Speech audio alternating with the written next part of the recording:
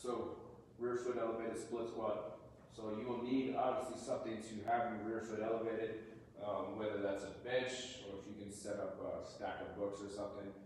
We just need your foot to be elevated here and for you to have enough room to actually get depth on the movement here, okay?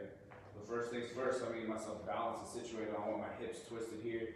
So I want shoulders and hips pointed forward. I want my foot to be relaxed. Sometimes I see people do it right here. Makes the movement a little bit tougher in my opinion. So let that ankle get some stretch, okay? Relax that foot. All right, we're gonna screw this front foot to the ground, pull our shoulder blades down and back, okay? And then as we start to get depth here, think about pushing this bottom knee to the floor and you get to 90 degrees on this front leg, and then we come back up, okay?